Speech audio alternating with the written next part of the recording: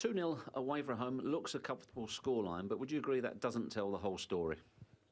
Yeah, I agree. It was certainly it was a very difficult game. But I mean, before you come to Newcastle, you know it's going to be a difficult game, and ultimately you just focus on the scoreline, and you know, in a different way, it was a good performance from us as well. In what way? In a different way? Well, you know, we had to dig deep, and you have to say that Newcastle probably I don't think they were more dangerous than we were, but they were definitely the more dominant team in that game, which is not often the case. But a lot of physical battles, and I think we did that job very well. So it's a good performance, but in a different way.